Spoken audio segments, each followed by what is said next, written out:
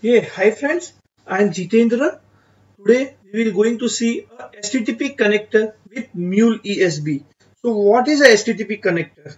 Basically, you can use the HTTP connector as a listener as well as requester. When I say as a listener, like you can receive the request from the client when you are using the HTTP connector as a listener. Or when you are using HTTP connector as a requester, you can send a any request to the destination or any message to the any data to the destination. HTTP support various methods, that is like post, put, delete, get, fetch, various. Okay, so today we will going to see some various demo, some features available with a HTTP listener as well as HTTP requester. So basically when you are using the HTTP connector in a source region, it is known as a HTTP listener. Whenever you are using the HTTP connector in a processor region, it is known as the HTTP requester. Right? So let me start with some demo. First let me stop my running application.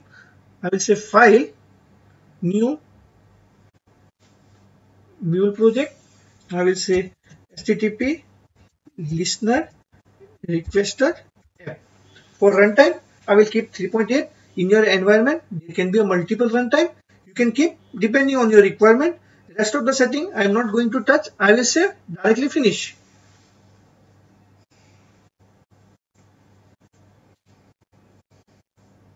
Okay, so it will create a new application for you.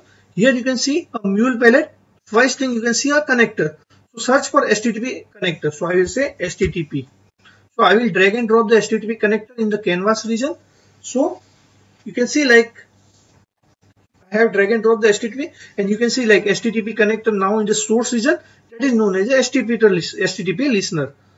Okay, now I will going to configure it. You can see various things like basic settings, general settings. Okay. So first what will we do? We have to do the connector configuration. For that I will click on this add button. Fine. So instead of all interface, I will keep select localhost. I will going to show you what is difference between all interfaces and localhost. I will say OK. Here I will say test. Allow method I will say get. Now let me drag and drop one set payload. I want one logger.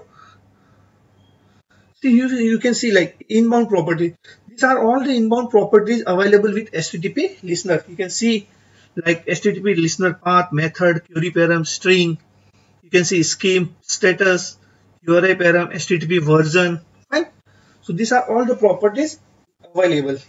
So we have done the configuration. Now I will test it. Let me remove all the thing. 1 minute. Before that, I have to start my application and I have to set payload. I will say okay, get method executed. Let me start the application. It will ask me to say yes.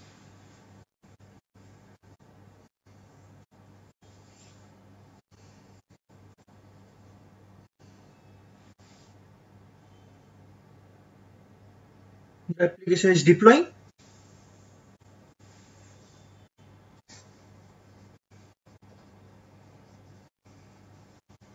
Okay, you can see the application has been deployed. Now I will send message.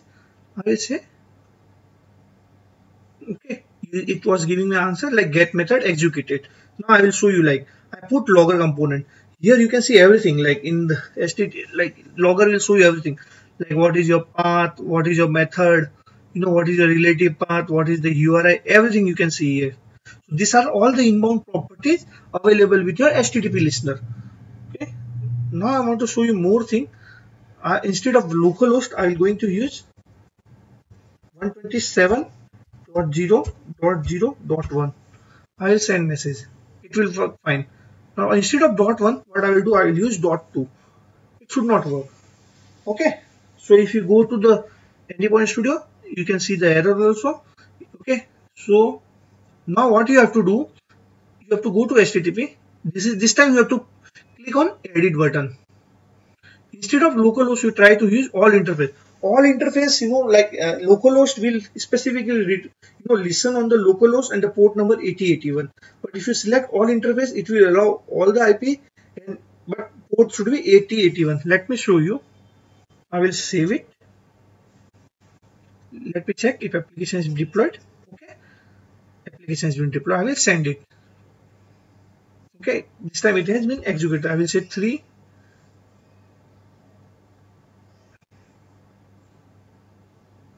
Okay, it has been executed. Now again I will say, instead of 3 I will say 1. It executed. Now I will change port. It is not executed. Let me again make it 8081, and instead of 127.0. I will make it local host. I will send it. This time it should work. Okay. Now what I will do, after test I will put some more URI params. I will say send. This time it was saying there is a no endpoint listening for, because we have endpoint listening for test/while, because we have tell like only the path is /test only. So what you can do, you can make use of wildcard. Okay, I will say /star. Let me save it. It means you are saying you require /test. After /test there can be anything. Let me send me message. See method. Now I will put. Let me put anything. I'll send. It allow anything. Right. This is how you can make use of wildcard. Now let me do one thing. Let me make it again only test. Here I will look for one more HTTP component. I will name this. Let me name the first. I will say get HTTP request. Here I will say post HTTP request. Now I will going to configure the HTTP. You can use same configuration. See, it will automatically be ticked, but in the path I will use same path, but method will be post. Okay, here what we have done like test get. In this we are doing test post. Now let me drag and drop logger component. Now finally set payload. Here I can say post method executed, and I will say plus payload, and I will going to explain like how you can read from this HTTP inbound properties. I will going to explain that also. Let me save the application. Let's wait while application is deploying. Okay, the first thing, let me remove this all URI params. I will send it. It told me like get method executed. Now what I will do, post. Okay, that's fine. Post method executed. I have to convert that into .to string.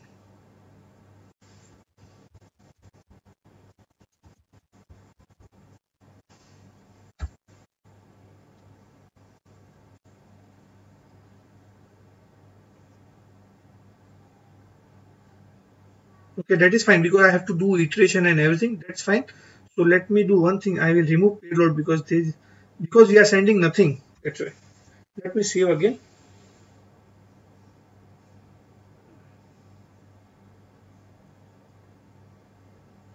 I will send it. See, post method executed. Now I will say get method executed. Okay. Now this is how you can make use of HTTP listener component. We will going to see how you can read the inbound properties while seeing a demo on HTTP requester. So let me do one thing. In my first get HTTP request flow, what I will do, I will drag and drop one HTTP requester. Okay, we need to do all this setting. So I have some URL. Okay, first thing, under connector configuration, click on this add button. Okay, it will open a new dialog for you. You have to provide the host and the port. Okay, it's a HTTP URL. This is my host. Okay, I will going to paste it here. Port is 80. Fine. I will say okay. Here you have to provide a path. This is my path. URI param. Now I have to pass one URI param, that is the destination. So I will say SFO. What is the method? I will say get. So there are a lot of methods under HTTP. You can see various methods. Fine, that's fine. Let me save the application. Let's wait while okay. Application has been started. Now I will send get request. So you will get a flight returns. Its destination is SFO. Now instead of SFO, I want for LX. So I will change my code to LX. Let me save it. I will send it. I got flight for LAX. But now I want to make it more configurable. Like for input, I don't want to hard code it the value. So what I will do, I will send one query param with, I will say destination equal to SFO.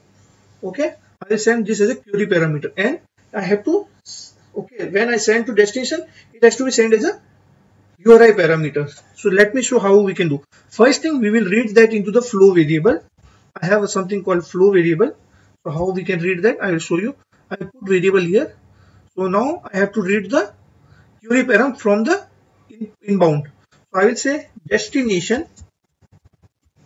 So under value I need to read, I will say message dot inbound properties dot HTTP query params. HTTP query param. You can see various parameters there.